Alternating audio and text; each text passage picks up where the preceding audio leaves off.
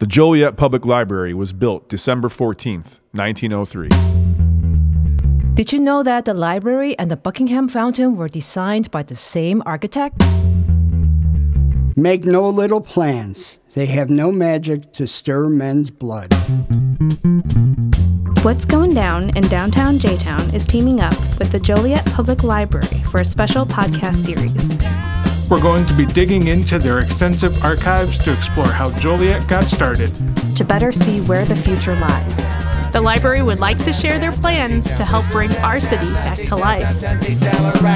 What's going down downtown J-Town? What's going down downtown J-Town? What's going down downtown J-Town all around?